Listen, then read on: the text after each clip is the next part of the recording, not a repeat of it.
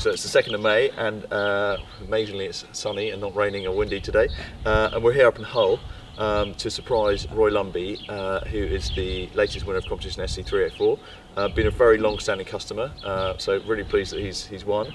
He's won a Mini John Cooper Works S, very hotted up Mini, plus £10,000, and we're about to go to his house and surprise him. So we'll head over there now, and let's see his reaction. Great, so we're in position now, just outside his house, which is just literally over there. Hoping he's going to be there, obviously, but we're good to go, so let's give it a go. I think the melting's full.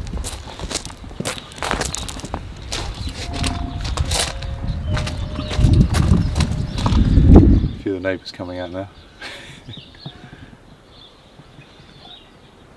Please be here.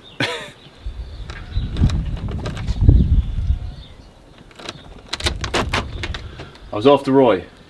Not William Hindmarch. Roy, how are then? You are a very long-standing customer of ours, God, and you've played online for the last couple of years or so? Yeah.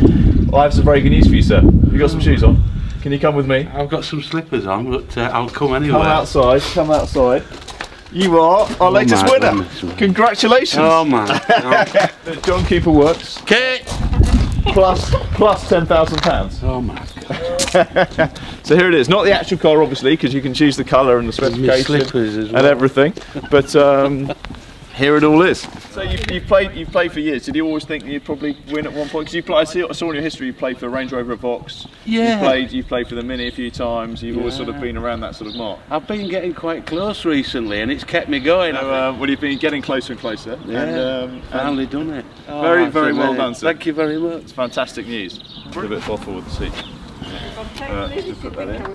Right. There we go. It's not. How does that feel? No, you couldn't. We've just come in it. It's bloody fast, I have to say. I can imagine, that's what's scary, isn't it?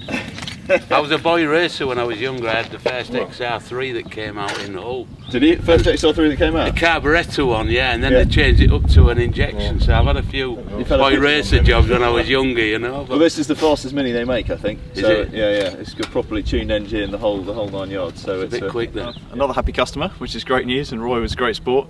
So I'm going to take the car back to the dealership now, and then he's going to place his order next week, and we'll send him his money. So nice thing we're doing on a nice day.